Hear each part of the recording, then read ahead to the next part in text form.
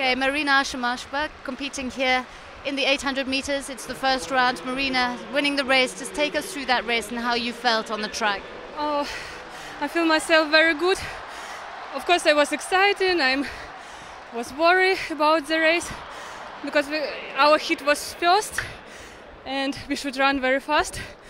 And I'll do my best.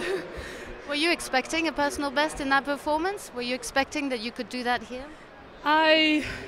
Yes, yes, I hope yes.